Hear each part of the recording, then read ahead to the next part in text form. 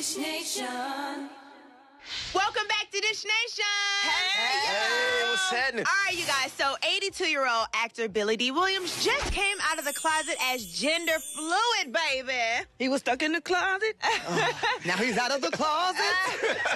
Yes, honey. In a recent interview with the Esquire magazine, we can't refer to Billy as him, her, or she. So they talked about their movie, Star Wars, The Rise of Skywalker, and talked about their new fluidity. Billy said, I say himself and herself because I also see myself as feminine as well as masculine.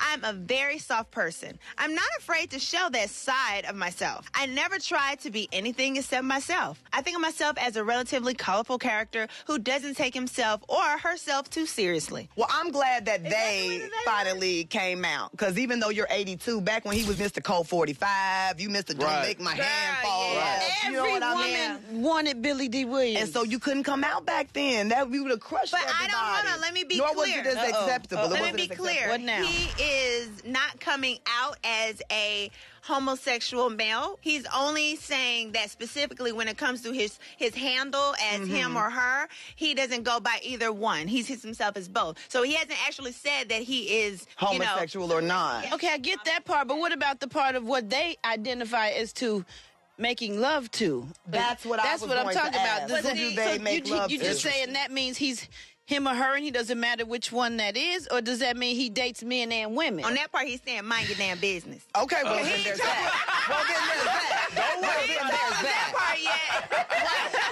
He said, mind your damn business. I'm they, and that's what it is. Lord,